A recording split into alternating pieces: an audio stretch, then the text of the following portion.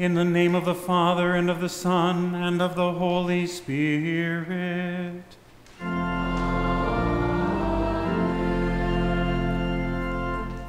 Beloved in the Lord, let us draw near with a true heart and confess our sins to God our Father, asking him in the name of our Lord Jesus Christ to grant us forgiveness. Our help is in the name of the Lord, who made heaven and earth. I said, I will confess my transgression unto the Lord, and you forgave the iniquity of my sin.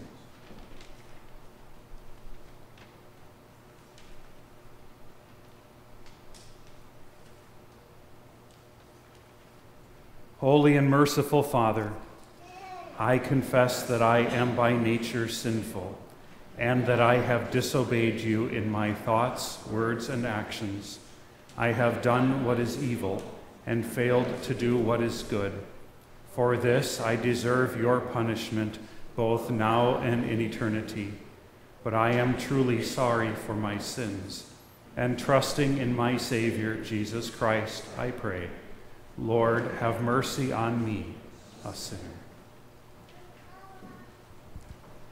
God, our Heavenly Father, has been merciful to us and has given his only Son to be the atoning sacrifice for our sins. Therefore, as a called servant of Christ, and by his authority, I forgive you all your sins in the name of the Father, and of the Son, and of the Holy Spirit.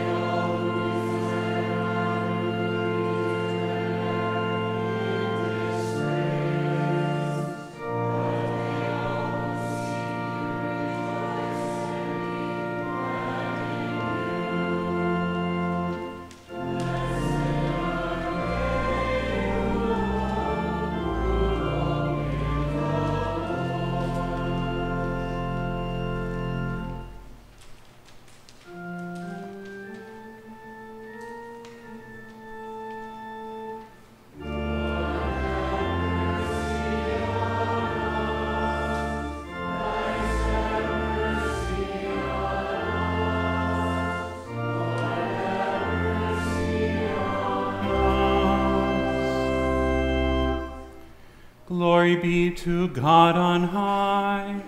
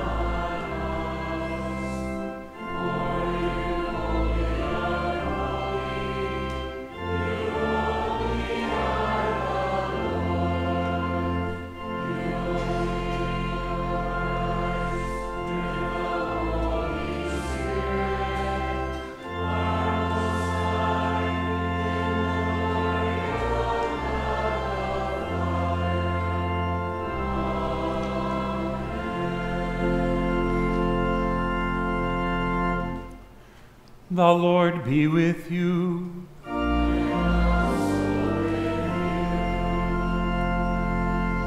Let us pray. Almighty and merciful God, by your gift alone your faithful people render true and laudable service. Help us steadfastly to live in this life according to your promises, and finally attain your heavenly glory. Through Jesus Christ, your Son, our Lord, who lives and reigns with you and the Holy Spirit, one God, now and forever.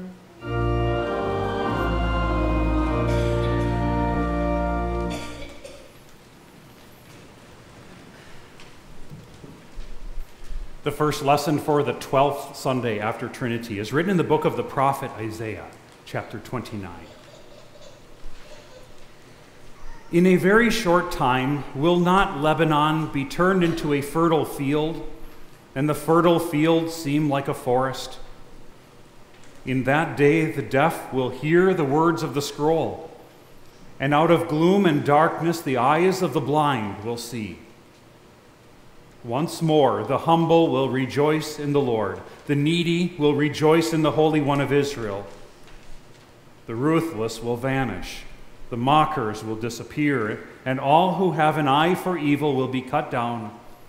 Those who with a word make a man out to be guilty, who ensnare the defender in court, and with false testimony deprive the innocent of justice. Therefore, this is what the Lord, who redeemed Abraham, says to the house of Jacob. No longer will Jacob be ashamed. No longer will their faces grow pale. When they see among them their children, the work of my hands, they will keep my name holy.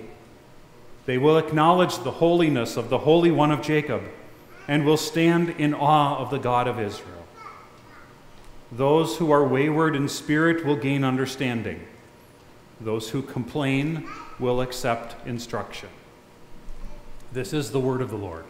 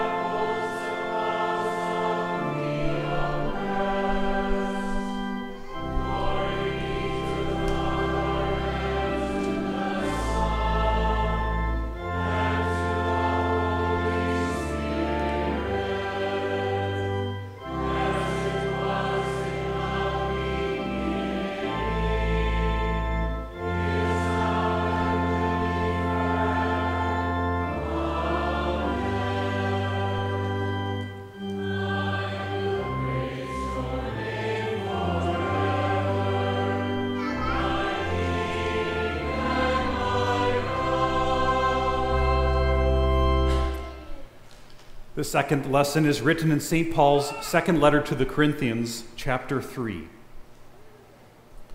Such confidence as this is ours through Christ before God. Not that we are competent in ourselves to claim anything for ourselves, but our competence comes from God. He has made us competent as ministers of a new covenant, not of the letter, but of the Spirit. For the letter kills, but the Spirit gives life. Now, if the ministry that brought death, which was engraved in letters on stone, came with glory, so that the Israelites could not look steadily at the face of Moses because of its glory, fading though it was, will not the ministry of the Spirit be even more glorious? If the ministry that condemns men is glorious, how much more glorious is the ministry that brings righteousness? For what was glorious has no glory now in comparison with the surpassing glory. And if what was fading away came with glory, how much greater is the glory of that which lasts? This is the word of the Lord. Thanks be to God.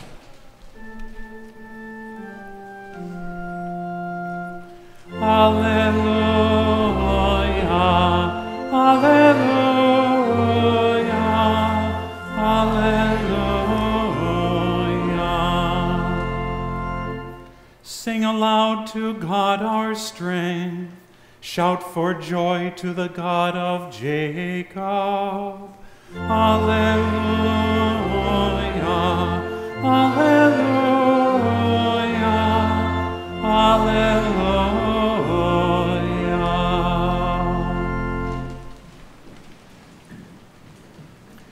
The Holy Gospel according to St. Mark, the 7th chapter. Glory be to you, O Christ. Then Jesus left the vicinity of Tyre and went through Sidon, down to the Sea of Galilee and into the region of the Decapolis. There some people brought to him a man who was deaf and could hardly talk, and they begged him to place his hand on the man. After he took him aside away from the crowd, Jesus put his fingers into the man's ears. Then he spit and touched the man's tongue. He looked up to heaven and with a deep sigh said to him, Ephphatha, which means be opened. At this, the man's ears were opened and his tongue was loosened and he began to speak plainly. Jesus commanded them not to tell anyone. But the more he did so, the more they kept talking about it. People were overwhelmed with amazement. He has done everything well, they said. He even makes the deaf hear and the mute speak. This is the gospel of the Lord. Praise be to you,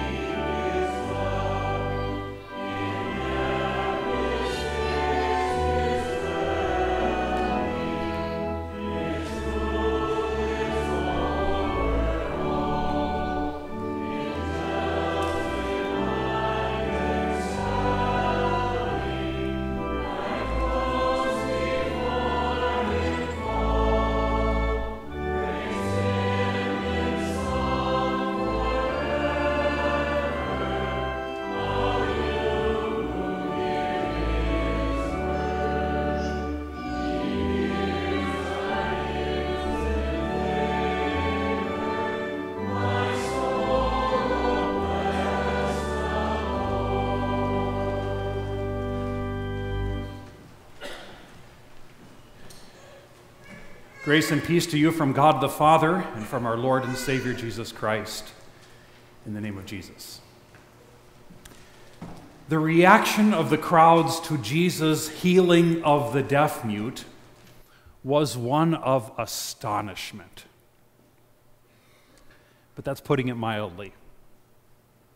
The way St. Mark puts it is with a word that literally means to be struck out of one's senses, to have their mind blown, dumbfounded, speechless.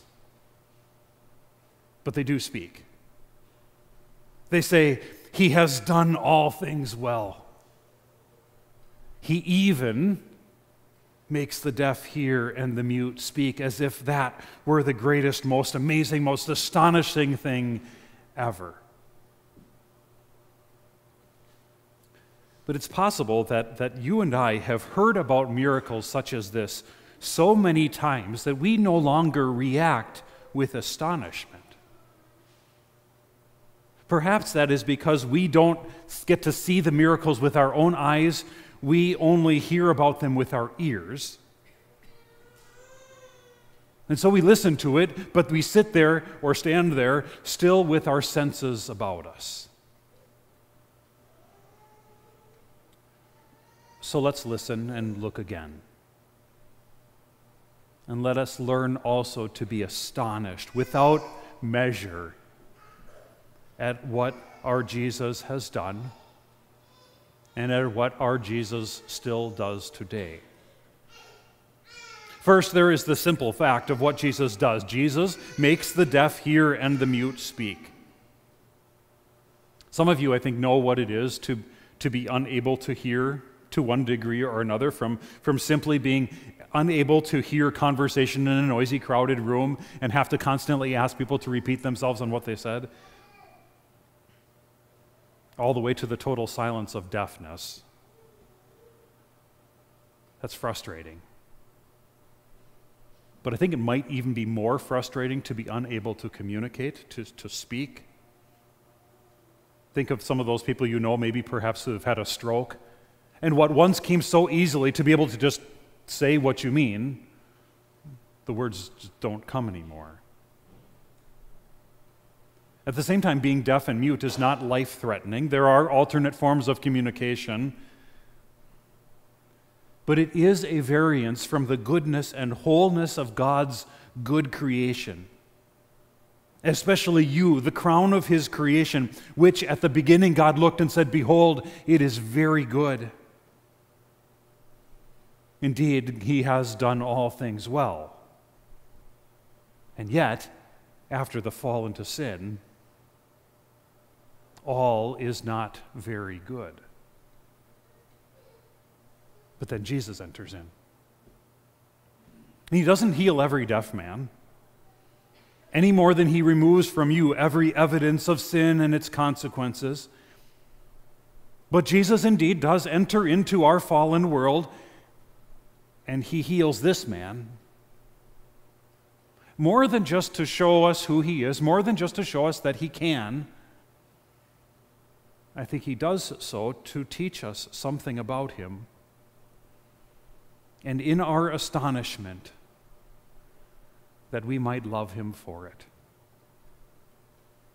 We're going to talk about some of the attendant ceremony with which Jesus undertakes this in a moment. But first we must look at the miracle itself. In the end, Jesus says to this deaf and mute man, He says to him, "Ephphatha," be opened. And at this, the man's ears were opened, his tongue was loosened, and he began to speak plainly. Again, I might have heard it so many times that this doesn't astonish us. But did you hear that? Jesus spoke to a deaf man, to his deaf ears that don't work. It's not a matter of the man heard Him a little bit and gradually his hearing increased. He was encouraged to better his hearing abilities. He didn't hear Jesus and then decide that Jesus was a good guy and and Jesus liked him, or he liked Jesus, and so he let himself be healed. He couldn't hear the words that Jesus spoke. His ears were closed, and Jesus, just by speaking, opened them. This is just as astonishing as God in the very beginning speaking into darkness and saying, "Let there be light." And there was light. We must be and always remain astonished by the effective power of the words of God, and especially from the mouth of Jesus. Because as it turns out, Jesus still speaks to bound up things and loosens them, and he still speaks to closed things and opens them. So, second, we should be astonished by the way that Jesus does this. To be struck out of our senses because this seems to make no sense at all. The crowd came to Jesus begging him just to lay his hands on the man. They had probably seen Jesus do that a time or two before and heal someone, but Jesus didn't do that. Instead, he took the man aside, away from the crowd. The crowd didn't even get to watch. First, he puts his fingers into the man's ears. Then he spits and touched the man's tongue. Strange. And kind of messy. And to be honest, I really don't have any idea why Jesus did it. And these things all by themselves didn't heal the man. Jesus' word, his mighty word, did. Yet I suppose it must have had something to do with Jesus' physical presence and Jesus' physical touch on the very place where sin's effects had distorted God's good creation. Though I don't think that explains the spit at all, necessarily. So I don't know why or how or what these particular acts have to do with Jesus' work. But the reality is that his almighty word did an astonishing thing, and these messy physical acts Jesus chose to accompany his word. Does that sound at all familiar to you? It is the word of Jesus, after all, and the word of Jesus alone which can forgive sins, that restores wholeness to souls who have been crushed, who have been created to be holy, but because of sin are broken, dysfunctional, and cannot do a thing which they were made to do. The word of Jesus, the word of Jesus does it, for it is the word of God. And yet Jesus accompanies his forgiving word with water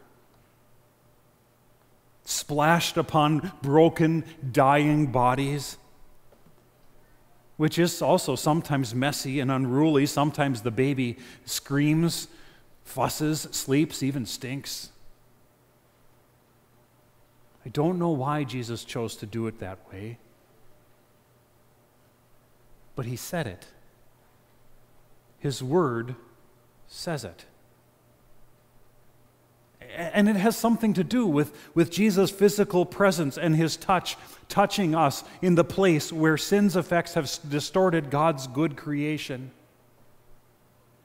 And so his physical presence, because he is and remains true man, his physical presence is in body and blood, comes to touch your broken body, even coming to touch your tongue. For that too doesn't work as it should. Nor do your ears, or your eyes, or your mind, or your heart. but like a medicine that enters into your body through your mouth. It then touches and affects all of it. It might seem a little bit awkward and weird and intimate for sure to be touched on the tongue, to be fed by hand by someone else, even Jesus. In the end, it is His mighty word that makes it what it is and makes it do what it does. I'm astonished, struck out of my senses. My senses cannot even grasp why or how He does it, leaving us, I hope, astonished without measure. But also, and more importantly, leaving us forgiven, comforted, at peace, and whole, including in our body. For God did create ears to hear and mouths to speak. Certainly, God gave us ears to hear first and foremost, to hear Him, to hear His word. And God gave us mouths to speak of Him and His wondrous works, to sing His praise, to tell of His salvation from day to day. Which brings us to the third astonishing thing in this account, which is Jesus' command not to say anything about it. I think for many people, this is the most astonishing thing in this whole account. Why doesn't Jesus want people to talk about it? You would think that this would be great for Jesus and for His ministry, for people to tell abroad everything, all the details. What else did He restore this man's speech for, if not to speak? Of course, this isn't the only time that Jesus told His disciples not to talk about something that He had done. And some of those other instances give us hints at some of the reasons why Jesus might have done that, perhaps so that people wouldn't only know Him as a miracle worker and that they would come according to His word, or perhaps so that Jesus' popularity and His opposition would come at His own time. But as it turns out, the people don't listen to Him, and they don't keep quiet, and they told people anyway. Now, some people will hear this, and they will conclude that perhaps Jesus didn't really mean what He said. As if Jesus was using some kind of reverse psychology, and He was telling them not to say that, only to make them want to say it all the more. As if the man who by His word commands light into existence and commands deaf ears to hear has to resort to mind tricks in order to get people to listen and keep their mouths shut or open. For Jesus can make them listen by Himself. And Jesus could just as easily shut their mouths as well as open them. Jesus is not playing games. He did command them, and they disobeyed. The word that is used here is even stronger than the word spoken to deaf ears. The word that that is recorded here, it means to say in no uncertain terms what one must do. It was an order. With the very same power and authority as with which Jesus spoke to the wind and the waves, to deaf ears, and into the darkness.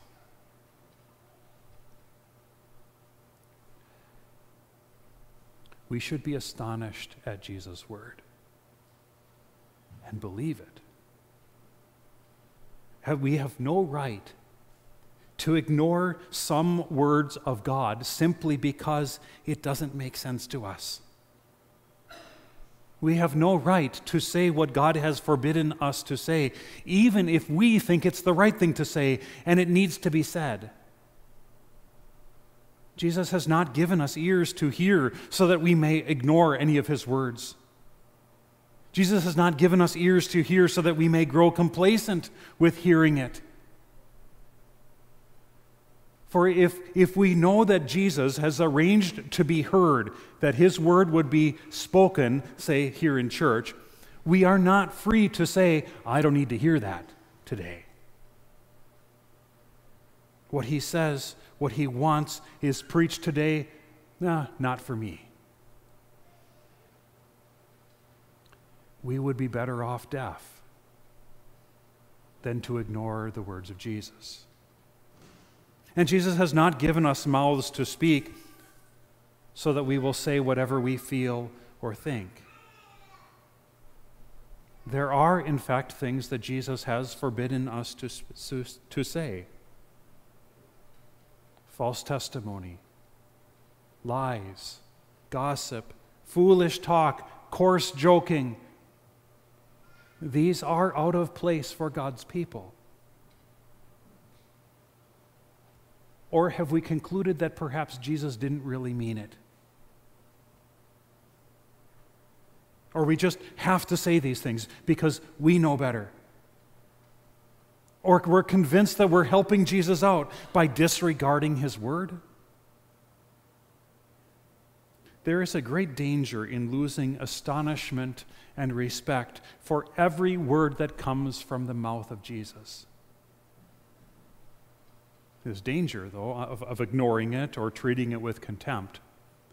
The danger also reveals, on the other side, the great benefit of hearing and obeying the same word.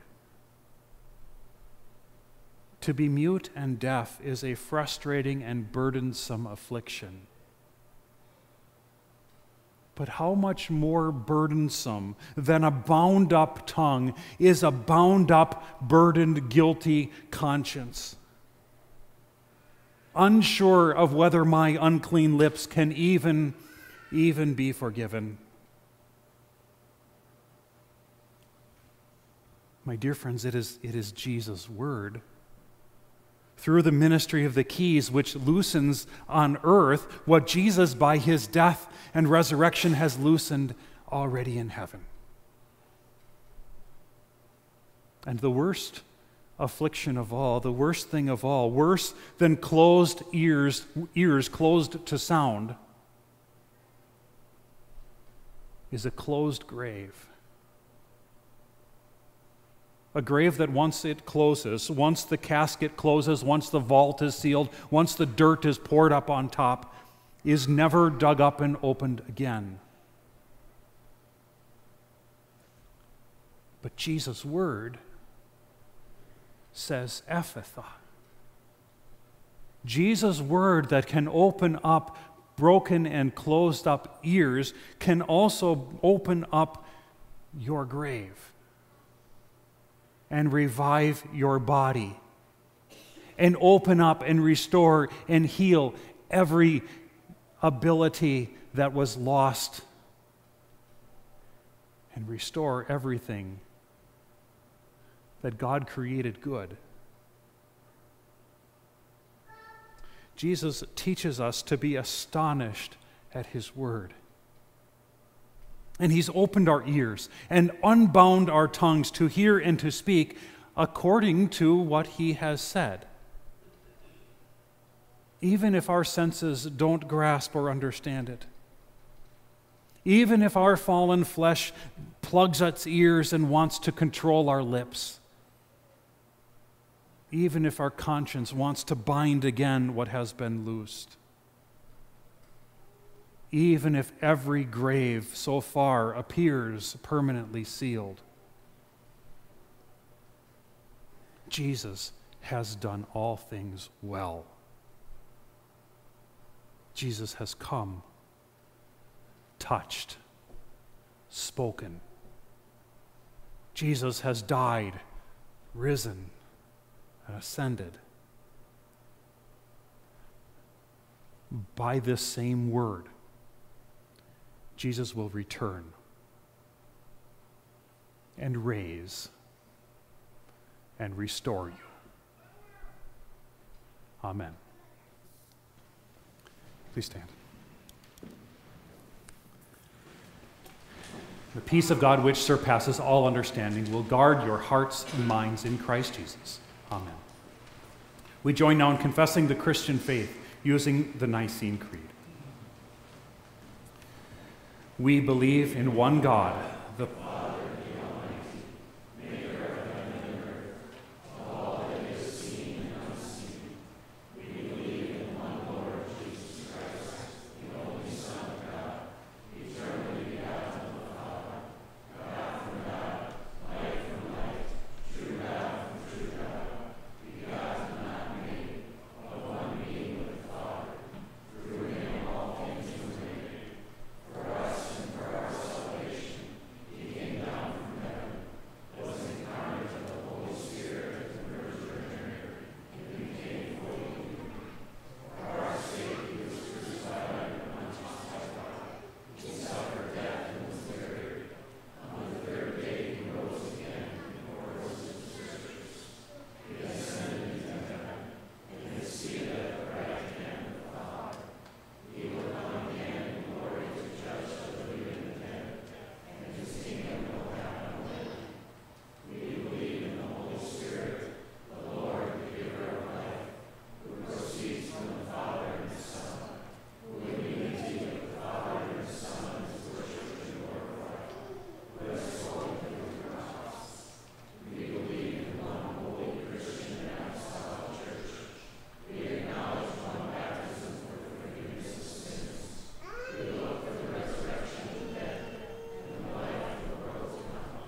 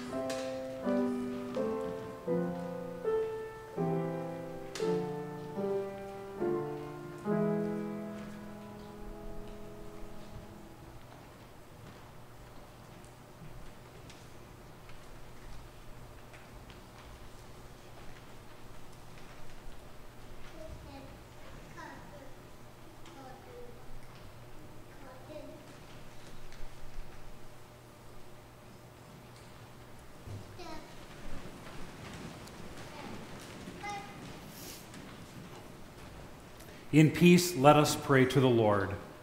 Lord, have mercy. For this congregation, that our ears would be opened by the Spirit to the gospel of peace and salvation, and that our lips would show forth our thanks and praise, let us pray to the Lord. Lord, have mercy. For the church throughout the world, and for our synod, especially our district, that God would bless all congregations, pastors, and agencies to serve faithfully and without fear, let us pray to the Lord. Lord, have mercy. For all pastors, that God would give them boldness to speak the truth in love and compassion, so that they would not break the bruised reed, but rather lovingly care for all sinners in need of God's mercy, let us pray to the Lord. Lord, have mercy. For all in authority by whose service God provides for us the gift of order, including parents and family, our government, our police and firemen, our military and our schools, that God would give them strength and endurance to carry out their duties for the good of those entrusted to their care. Lord, let us pray to the Lord. Lord, have mercy. For the sick, the frailing, and the dying, that God would restore them to health. We pray also for doctors, nurses, therapists, and all who tend to our brothers and sisters in need, that God would bless them as they put the talents He has given them to good use. Let us pray to the Lord. Lord, have mercy. For all who will partake this day of Christ's most precious body and blood in the sacrament of the altar, that they may discern His body and come to His table in humility and faith to receive the forgiveness of sins and salvation, let us pray to the Lord. Lord, have mercy. Into your hands, O Lord, we commend all for whom we pray, trusting in your mercy, through your Son, Jesus Christ, our Lord. Amen. The Lord be with you.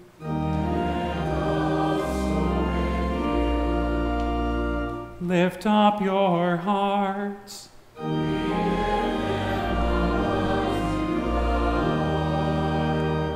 Let us give thanks to the Lord our God.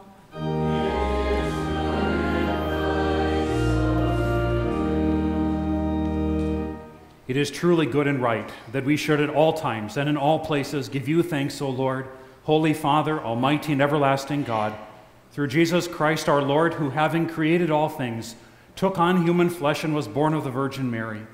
For our sake he died on the cross and rose from the dead to put an end to death, thus fulfilling your will and gaining for you a holy people.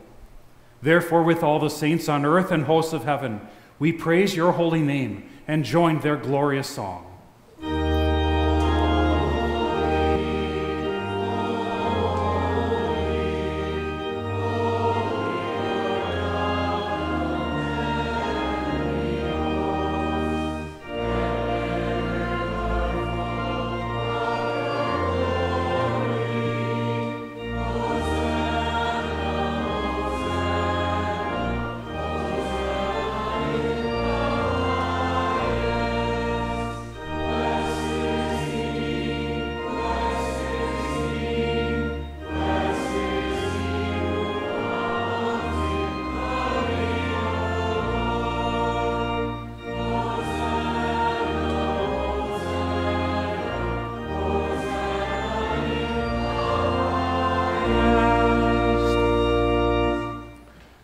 Almighty and most merciful Father, send down upon us the grace of your Holy Spirit, and through your holy word be pleased to bless and sanctify these your gifts of bread and wine, that they may be the body and the blood of your most dearly beloved Son, our Lord Jesus Christ. Our Lord Jesus Christ, on the night when he was betrayed, took bread, and when he had given thanks, he broke it and gave it to the disciples and said, "Take, eat, this is my body, which is given for you. This do in remembrance of me." In the same way also he took the cup after supper, and when he had given thanks, he gave it to them, saying, "Drink of it, all of you. This cup is the New Testament in my blood, which is shed for you for the forgiveness of sins. This do as often as you drink it in remembrance of me." Therefore, O Lord, according to his institution, we, your servants, celebrate here before your divine majesty with these your holy gifts, the commemoration your Son has willed us to make. Remembering his blessed passion, mighty resurrection, and glorious ascension, we give you most hearty thanks for the innumerable benefits he has secured for us. And we humbly ask you to grant that by his merits and death and through faith in his blood, we in your whole church may receive forgiveness of sins and all other benefits of his passion, through the same Jesus Christ our Lord. Amen. Taught by our Lord and trusting his promises, we are bold to pray. Our Father, who art in heaven, hallowed be thy name. Thy kingdom come, thy will be done on earth as it is in heaven. Give us this day our daily bread, and forgive us our trespasses, as we forgive those who trespass against us. And lead us not into temptation, but deliver us from evil. For thine is the kingdom, and the power, and the glory, forever and ever. The peace of the Lord be with you always.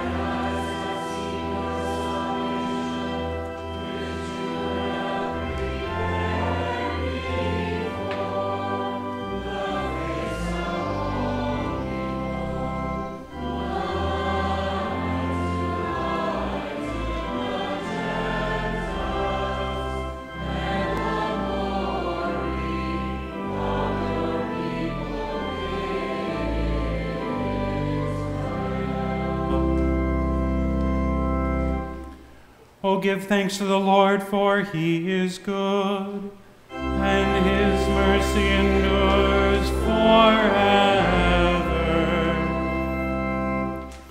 We give thanks, Almighty God, that you have refreshed us with this holy supper. We pray that through it you will strengthen our faith in you and increase our love for one another. We ask this in the name of Jesus Christ, our Lord, who lives and reigns with you in the Holy Spirit, one God, now and forever.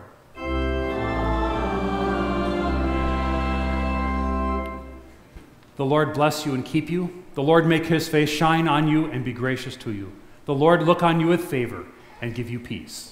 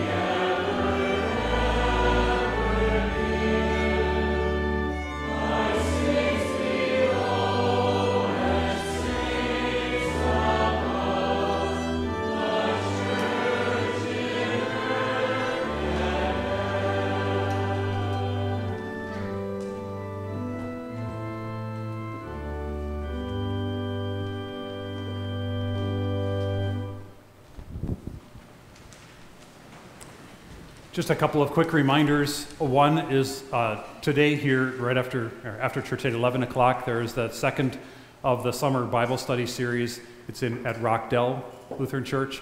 If you'd like to, you're welcome to come for that. There's a meal after that. So 11 o'clock presentation and lunch after. And then 2 weeks from today, we'll be beginning our fall schedule, including Sunday school and Bible class picking up, which also includes a church picnic after church.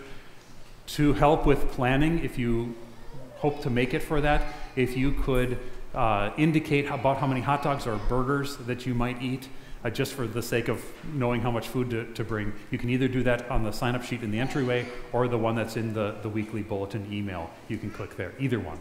God be with you.